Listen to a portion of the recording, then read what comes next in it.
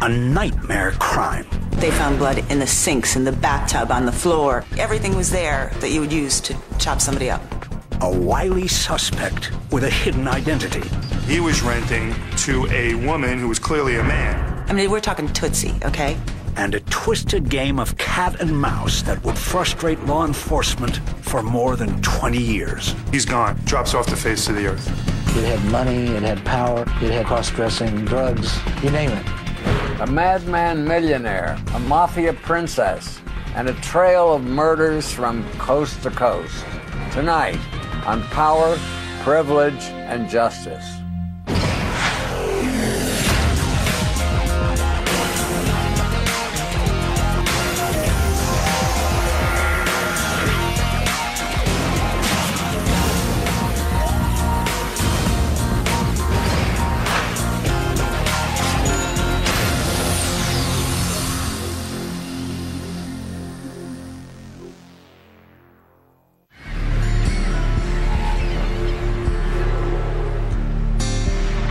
Galveston is not the end of the world, but you can almost see it from there.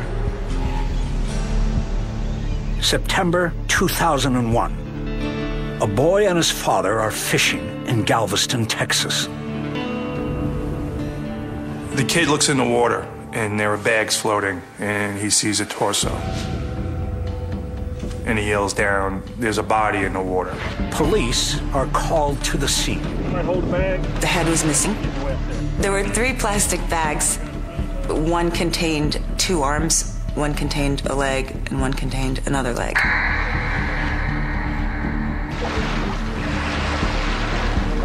Now, anyone not knowing Galveston throwing something in the water would think, oh, the water will just take it right out. That's not the case in Galveston.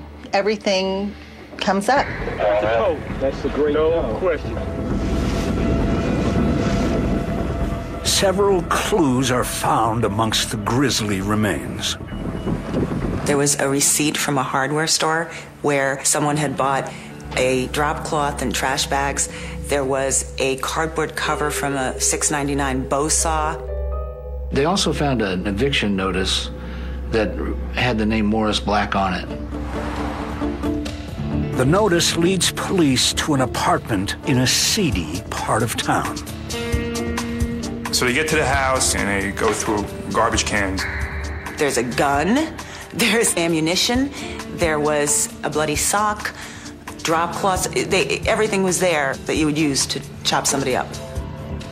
And sure enough, 71-year-old Morris Black, a handyman and watch repairman, seems to have vanished without a trace. And they get a search warrant, and they go into the apartment. What really struck them about Morris Black's apartment was that someone had washed the walls so that even Morris Black's fingerprints weren't there. But the cleaning job was only superficial. They used luminol, and it lights up like a Christmas tree. There had been blood throughout the kitchen. The blood trail leads into the apartment across from Black's. They found blood stains. They found blood in the sinks, in the bathtub, on the floor. They find bloody boots. They find a paring knife. They find a drop cloth. It's a pretty grisly scene. So they're certain that whatever had happened to Morris Black had happened right there in that apartment. The apartment is rented to a middle-aged woman named Dorothy Siner, one of the landlord's oddest tenants. This was a person who appeared to be a man in woman's clothing, wearing a very, very poor quality wig, and the landlord eventually told authorities that he was one of the ugliest women he'd ever seen. Claiming to be a deaf mute, Siner only communicates in writing. She paid her rent several months in advance by money order. Which, for a flea bag place in Galveston, that's highly unusual. She was from out of town, and the police were trying to find the connection, and they had no record of Dorothy Siner having been in Galveston. This gruesome mystery hit the Texas coast as hard as a hurricane. Everyone wanted to know how a hapless handyman ended up in plastic bags, and how the weird lady next door fit into the whole plot. Detectives pursue a new clue recovered from the scene, an optometrist's appointment card for a man named Robert Durst. He had a subsequent appointment to go pick up a pair of eyeglasses. But oddly, police can't find records of a man named Robert Durst anywhere in or around Galveston.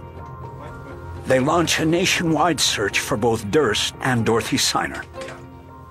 They found a woman named Dorothy Siner who was absolutely astounded. Dorothy Siner had never been to Texas, didn't know where Galveston was, and certainly had never rented an apartment there. But there's a connection between Siner and Durst, one that goes decades back. They discover that Dorothy Siner went to school with Robert Durst, and Durst subsequently used her name to rent the apartment. They concluded that Durst, for some reason, was running around dressed as a woman and misrepresenting who he was, and that Durst and this Dorothy Siner were the same person. 9 days after the body was recovered, Durst shows up at the eye doctor's office to pick up his glasses, and police are waiting. They pounce, arresting Durst and charging him with the murder of Morris Black. He's taken to the Galveston County Jail, and his bond was set at $300,000, which at that time was a very high bond in Galveston County for any crime, including murder. Certainly high enough for an apparent transient like Durst. They think he's just another itinerant, one of thousands that's living in Galveston. At this point, he's this weirdo drifter who might have hacked up his next-door neighbor. But things are not as they appear. Mr. Durst was able to get that bond posted overnight and get released before people realized that he had enough money to get out. And then he was gone again. They don't find out until the next day who he really is. They don't know that he's the son of a billionaire from New York. Born in 1943, Robert Durst grew up in Scarsdale, a posh New York suburb, and heir to one of Manhattan's largest real estate companies. They had at the time at least 10 skyscrapers in Manhattan. Their holdings are extensive, and they're one of the most powerful and influential families in the state of New York. Who in a million years would ever think that the heir to this billion-dollar real estate empire in New York City would be hanging out in a flea bag, $300 a month apartment in Galveston, Texas, dressing as a woman? Big bucks are no way a guarantee of sanity. In fact, having too much money lying around can do very strange things to people. And this case was looking like no exception. After the Galveston police let Durst free, they discovered that this wasn't the first time he'd been accused of murder.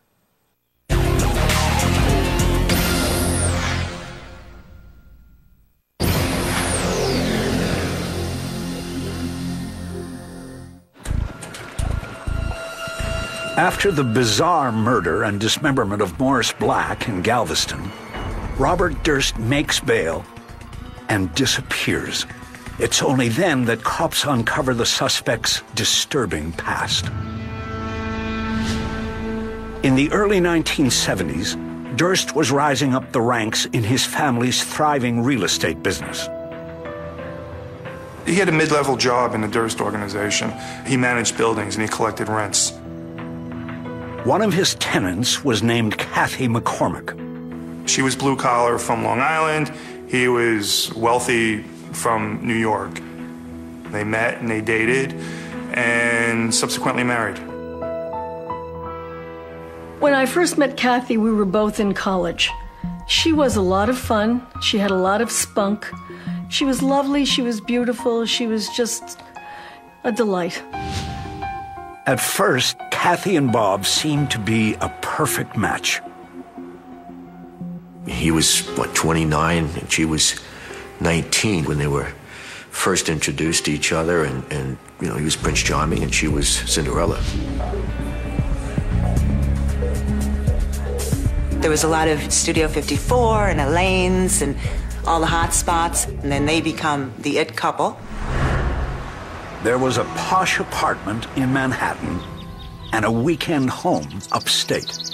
She was swept off her feet, and pretty much I think it would be easy to say that she was probably seduced by the lifestyle of having all of this resource and power and politics at your disposal. But after a few years, the picture-perfect marriage began to show some cracks. For lack of a better term, you know, he had these weird habits where he would bark, or he would yell, or he would scream. He acted in a way in which, you know, obviously you're going to notice him, but you're not going to notice him in a good way. He was always, you know, smoking pot. That was his nature. A lot of cocaine, a lot of pot. You know, it was one thing that Bobby Durst had always indulged in, and that was smoking pot. It was the 70s. New York is accustomed to eccentric millionaires, and as we've seen, eccentric millionaires can be prone to bad behavior. Before long, Bob Durst would be up to his neck in some very dark and dangerous behavior. After about 3 or 4 years, he starts to act a bit bizarre with Kathy. He's getting violent with her. You know, first it was pushing, and then it was punching. Might have been Thanksgiving, where she was sitting on the couch and she wasn't getting up and leaving fast enough for him. Kathy, what? He came back in and he reached down and grabbed her by the hair and pretty much yanked her up from the couch. No! She would call me late at night to complain about Bob's violence, to say she was afraid of him. He had sent her to the hospital, but at the same time she was afraid of him, she thought she could handle him. She just thought, well, you know, I'll deal. Kathy began to lead her own life. She didn't want to just be, you know, this rich guy's wife. She wanted to do her own thing. Kathy enrolled in medical school to become a pediatrician. Bob was far from supportive. The more Kathy, you know, became independent, she was this close to a medical degree, the more Bobby couldn't take that. Bobby liked control, and he was losing that control. But somewhere along the line, Kathy went from dissatisfied to downright frightened. The one thing that I'm never going to get out of my head, Ellen, if anything ever happens to me, look to Bob. Bob did it. Don't let him get away with it. I say the same thing. That's okay. In January 1982, Kathy went to a party by herself. The story was at the time that Bobby had called her and kept calling her, demanding that she return home. And around 7 o'clock, she says goodbye to her friend, and she disappears into this snowy night and is never seen again. It wasn't until 5 days later that Bob Durst finally reported his wife missing. I mean, we checked hospitals, we checked missing person reports, the John Doe reports, nothing, zero. I mean, she just went off the face of the earth. Then they subsequently find out that he was throwing out her personal items. He was throwing her books, her medical books, in the garbage. None of his behavior was what you would expect from someone whose wife was missing and he loved her. He was, for all intents and purposes, just erasing her from his life.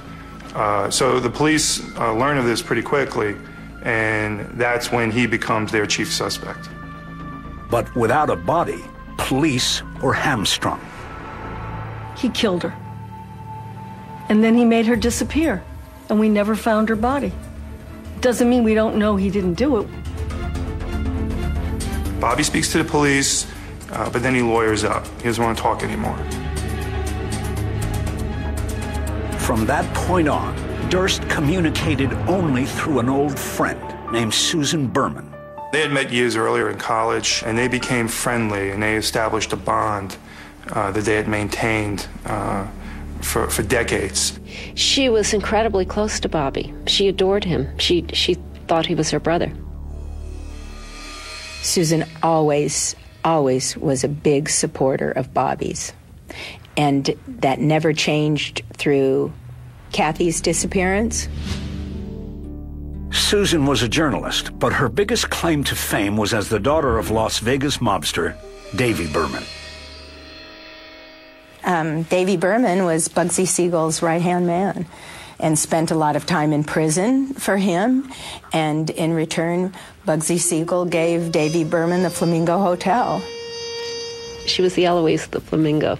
Going in, everyone knew her, all the dancers knew her, and all the dealers and everyone. They would say hello to her and treat her like a little princess. Berman wrote several books about life in the mob. She didn't repress her roots at all. She was proud of them. You know, Susan had a mob mentality when it came to loyalty. You know, she would have done anything for the people that she was loyal to. She may have even helped Bob get away with murder. One of the weird things that happened was after we now know Kathy disappeared, a phone call was made to the dean of the medical school, a woman claiming to be Kathy Durst, saying, "I don't feel well today, I'm not coming to school." Now, first of all, a grown woman in medical school does not call the dean to say, "I have a tummy ache." The person who made that call, I believe, was Susan Berman. Susan stepped in, pretended she was Kathy, and made the call. She was covering for Bob. But this wasn't the only phone call that the police would look into. Bobby said that he had been in Connecticut right after Kathy had disappeared, when in fact, according to the phone records, he made a collect call, which he was always prone to do, from Ship Bottom, New Jersey. Ship Bottom was familiar to investigators. It was virtually next door to a notorious mob burial ground known as the Pine Barrens. And the collect call was to Susan Berman. Police believe that Bobby had killed his wife. They believe that he brought her down somewhere around Ship Bottom, either to the ocean or to the Pine Barrens. But since there's no direct evidence, it's all circumstantial, the case just goes away, as does Bobby. For the next 10 years, Durst flew under the radar. You know, who knows what Bobby Durst is doing? Bobby disappears. He's around, but he's not around. He not only had a fabulous home in New York City, he had another one in Connecticut, another one in California. Then, in the early 90s, after his father died, Durst resurfaced and tried to take the reins of the family empire. He's told that he's not going to be running the Durst organization that his younger brother was going to. I mean, this says it in a nutshell. His own family's scared of him, wants nothing to do with him. His own family doesn't want to be near him. It was, you know, pretty clear that Bobby was Fredo in the family. You know, he wasn't real happy with that. Poor Bobby. Somehow he'd have to get by on the $3 million a year allowance his family paid him to just go away. Unfortunately, a life of luxury wasn't enough to keep him out of trouble.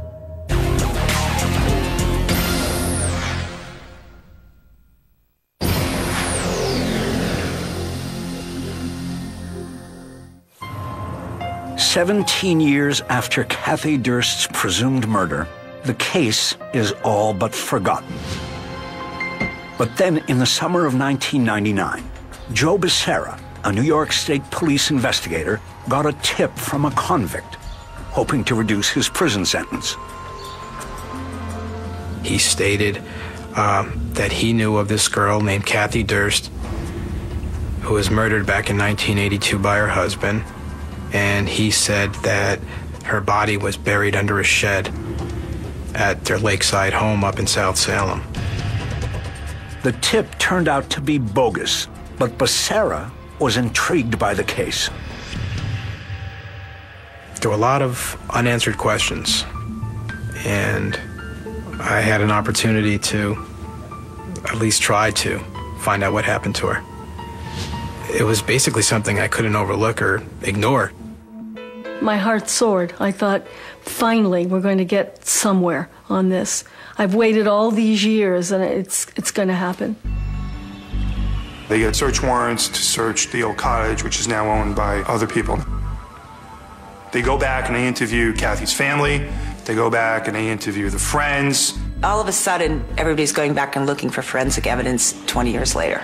They also revisited the party where Kathy was last seen and gained some new insight into her frame of mind that night. She drank 2 full bottles of wine. She had 2 grams of coke. Investigators learned from the host that Kathy and Bob Durst had several heated phone conversations while she was at the party.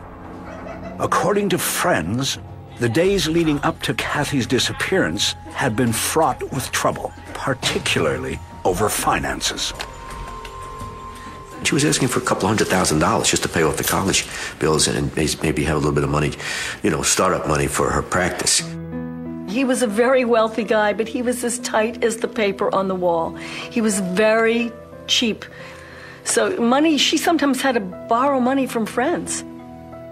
In the days before Kathy disappeared, her friends were pushing her, get out of this. By all accounts, Kathy enjoyed the perks that came with the Durst name. But what is even clearer is that she ultimately wanted out of her marriage to Bob. Rubbing elbows with the rich and famous just wasn't worth it. There's no question that the tension and the arguments had escalated on both sides. I think both of them were hepped up at this time, aided and abetted by some recreational drugs. And Kathy went home spoiling for a fight. And she got one. But what really happened that night remained a mystery. Now, after nearly 20 years, the ice-cold case was heating up. And they now put together what they believe is a case that is moving closer and closer to pinning this, not just a disappearance, but a murder on Kathy's former husband, Bobby Durst. The heat was on Bobby again. After 20 years, suddenly, the heat's back on him. But then the story broke nationwide about the reopening of the case. As soon as those stories were published, Bobby Durst calls down to Galveston, Texas, and rents an apartment for a deaf-mute woman named Dorothy Siner. The prosecution is eager to talk to Bobby's lifelong confidant, Susan Berman, and she seems ripe for a frank conversation. She was broke. She couldn't get work. She was really in a bad way. She would talk about buying a chicken and making it last for 2 weeks and things like that. And she started hitting Bobby up for money, more than usual. Durst sent Berman a check for $25,000. And then after the story of the new investigations come out, he gives her more money. Another $25,000. At the same time, the cops are calling her up to talk about what she remembered from 20 years ago. And it looked like she was getting ready to talk. She had scheduled interviews with both the New York Times and the NYPD.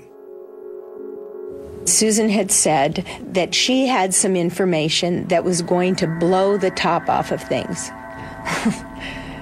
Susan, what do you mean? I just have it and it is going to blow the top off of things. I just said, for God's sakes, please be careful.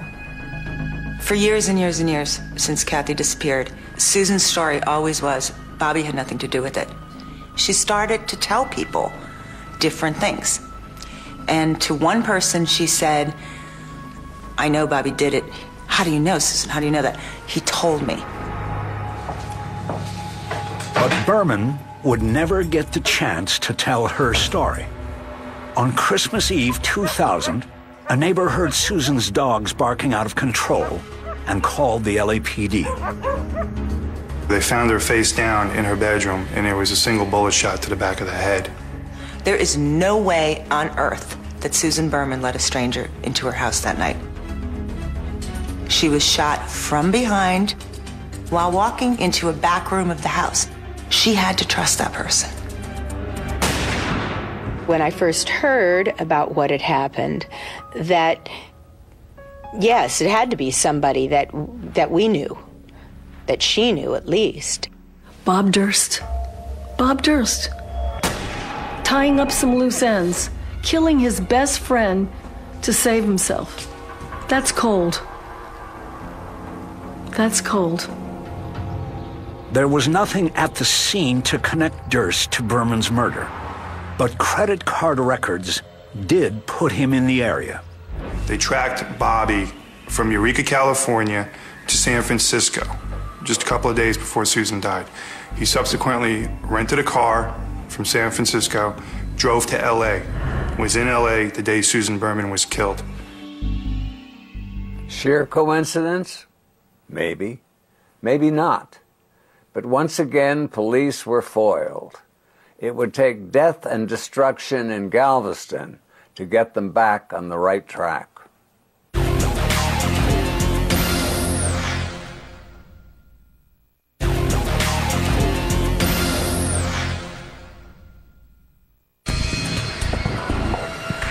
It's mid-October 2001, and investigators in the Morris Black murder investigation are reeling after the disappearance of their prime suspect, Robert Durst. After he jumps bail, he flees. He's gone. Drops off the face of the earth. I mean, that was terrifying to these guys in Galveston, because they knew at that point that he had the resources to go anywhere in the world. Police are looking for him in Galveston. Police are looking for him in New York. They've got national APB out for him, but he's gone. The story of the cross-dressing millionaire murder suspect is making headlines nationwide. With no clear motive for the alleged murder and dismemberment, people around the country are taking a closer look at their next-door neighbors. I get a phone call from a fellow who says his brother's a landlord in New Orleans. He had a similar situation where he was renting to a woman who was clearly a man. He called himself Diane Winnie, but the landlord thinks he knows his real name. And as it turned out, it was Durst who had rented the apartment in New Orleans. With the bad wig. I mean, we're talking Tootsie, okay? Investigators comb through the New Orleans apartment. And they find all kinds of evidence linking Bobby to this apartment and Bobby masquerading as Diane Winnie. They find computer equipment. They find a medallion that Susan Berman had given Bobby. They find a wig. You know, he's a different woman in New Orleans. One was a redhead. Have to keep them straight.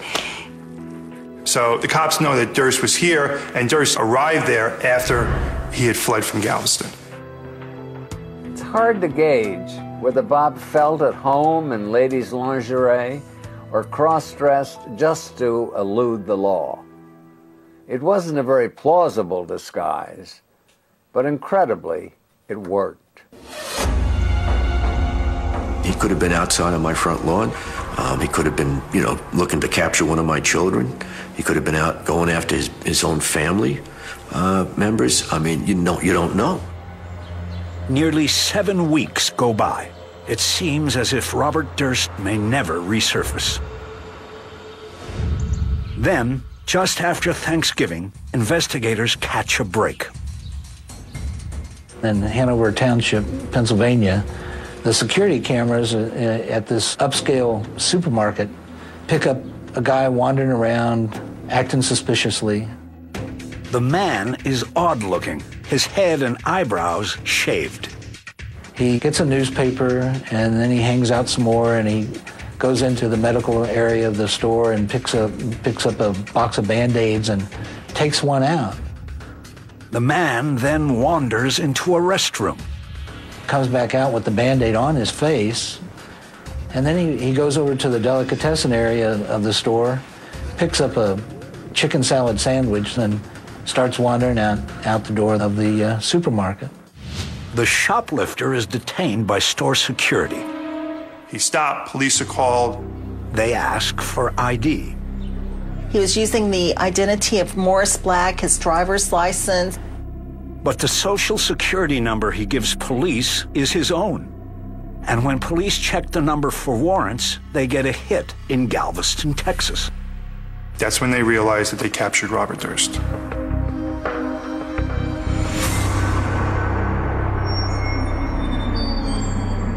The elusive millionaire busted over a stolen chicken salad sandwich on Pumpernickel. How ironic. It seemed the jig was up, but this twisted plot would turn again. Investigators come to realize the shaved head and eyebrows are Durst's attempt to look more like the 71-year-old man he's impersonating. He had rented a car under Morris Black's name. And his car is searched, and they find $37,000 in cash. They find two .38 caliber handguns. They find a wad of pot in the back of the car. And he also had $500 in his pocket. And keep in mind that he stole a $7 sandwich. Robert Durst is again in police custody. I really and truly felt that, well, you know, like all of us felt, that finally a very, sad chapter in our lives was nearing an end. I was thinking, finally it's over. We're finally going to get him. If we didn't get him for one crime, we're going to get him for another crime.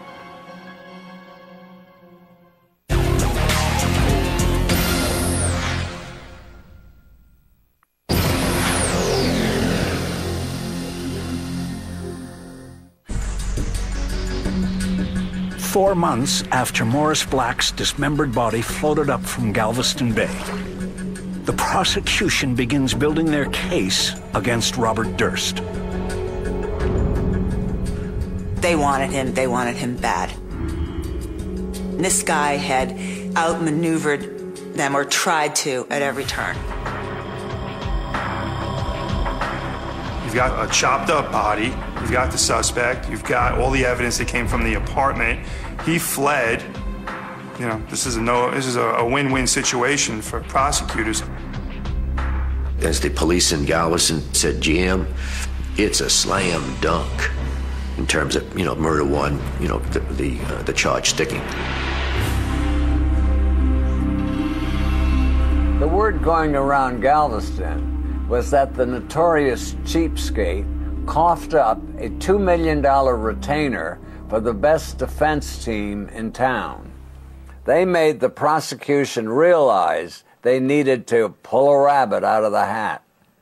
So they sent a team of police divers to try and pull Morris Black's severed head out of Galveston Bay.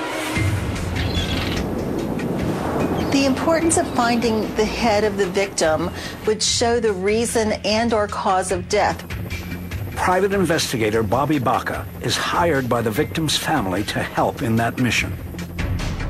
I bet if you found that head, you'd see the entrance wound of the bullet was behind. The same way that Susan Berman was killed. With a bullet hole right to the back of her head. While dive teams scour the bay, speculation swirls over the motive. Durst was only suspected in the murders of people he knew. So what was the connection to Black? One of the questions that still drives me crazy is just, did he know him before? How did he end up next door to this guy? These two guys did not just end up in Galveston, Texas, living next door to each other. It just doesn't work like that. It's clear, at least in my mind, that they knew each other. Some investigators suspect that Susan Berman was their connection. Was Morris Black even a member of the mob? Was he a hitman or something like that? Was he a member of the Jewish mafia? Baca theorizes that Black helped Durst kill and dispose of his wife. I think that Kathy disappearing as completely as she has disappeared is similar to the way mobsters would make dead bodies disappear. It happens all the time in their world. The grim search for Morris Black's head proves to be futile. Then the dream team drops a bombshell. Durst will admit to killing Morris Black in self-defense. Yeah, he chopped him up. He killed him, he chopped him up, he dumped him in the bay, but it was self-defense. And not only that, this poor guy has been hounded by people who suspect him in other things, so he wasn't acting rationally. Self-defense? For carving up a senior citizen on your kitchen floor? This was the ultimate in gall. In late September 2003, the trial kicks off. It had all the elements that you could possibly want. It had money, it had power, it had cross-dressing, drugs, alcohol, you name it. The prosecution opens with a bang. They have the blood evidence. They have the bloody floor. They have the receipts in the bag. They have the body parts with the addresses on it. Is it well planned and calculated? You bet it is. Step by step, they recount the horrible circumstances of Black's murder and dismemberment. Well, the prosecution presented probably as gruesome a scenario as anyone's ever presented to a jury anywhere in this country. They claim that a vicious beating precipitated Morris Black's murder. And we're talking before he was even dismembered. He had a heart attack. There were bruises on his body, blood in his lungs. There were cuts over his body. You can't take the iceberg away from the Titanic, and you can't take away what he did to Morris Black. It was a horrible scene that they were able to lay out, particularly the prolonged nature of the process of cutting up the body. Things like what this killer did just are never gonna make sense. By the time the prosecution rests, the case against Durst looks like a lock. The fact that he tried to cover up the crime, the fact that he jumped bail, all of this stuff. But you don't flee when you're innocent. The state put on a great case, but Bob Durst wasn't giving up, and the defense was about to stage a show that would change everything.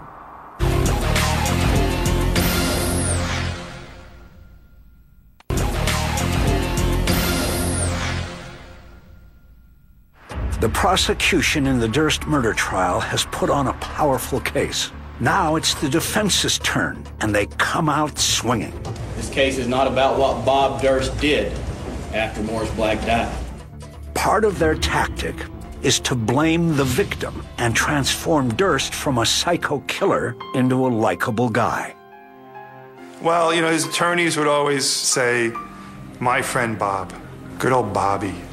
It wasn't Mr. Durst, it was my friend Bob.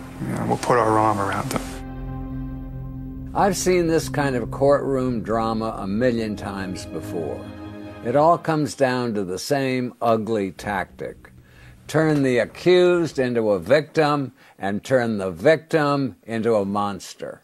The defense argues that Morris Black was foul-tempered, unstable, and that Durst suffers from Asperger's syndrome, a mild form of autism, which caused his bizarre behavior.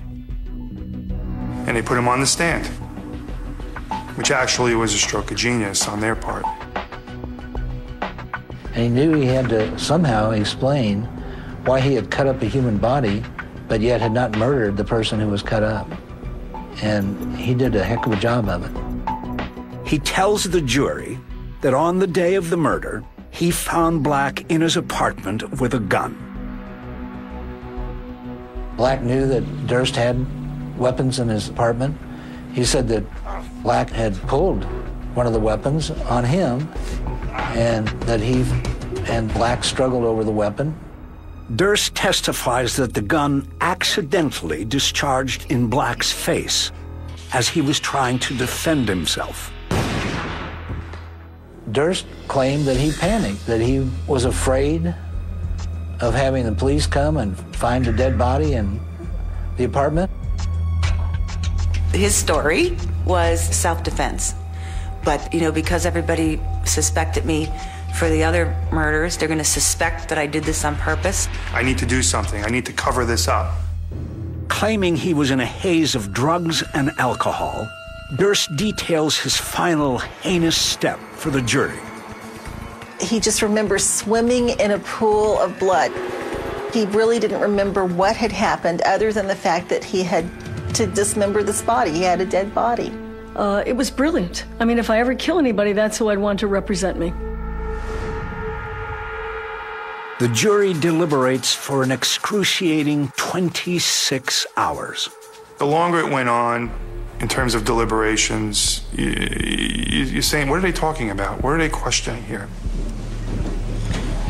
Mr. Foreman, I understand you have a verdict. Yes, Your Honor. Will you hand it to the bailiff? Finally, after 4 days, they reach a decision. Will the defendant please rise? With the jury, find the defendant, Robert Durst, not guilty. And when the verdict came out, Bobby Durst was more surprised than I was. We also thank the jury for your sacrifice and your time. And what can I say? I mean, I said to myself, he got away with it again. I basically almost dropped on the floor. It's like he walks on water when it comes to stuff like this. I was almost in shocked disbelief because we had been so, been built up and reassured by the law enforcement folks in Texas that, this is a slam dunk. He wasn't charged with cutting up a corpse. He wasn't charged with any other crime. So the jury had to find Durst guilty of first-degree murder or nothing at all. Essentially, the jury was left with the idea that there were two kind of nutty guys in a room with a gun and that anything could have happened, including self-defense. And they were stuck. Robert Durst served less than 3 years for gun possession, bond jumping, and evidence tampering. He now lives his life as a free man. In 2006, Bob Durst legally severed ties to his family and walked away with a $65 million payout. Plenty of scratch for new dresses. So if a strange-looking mute woman moves in next door to you, you better watch your back. For True TV, I'm Dominick Dunne.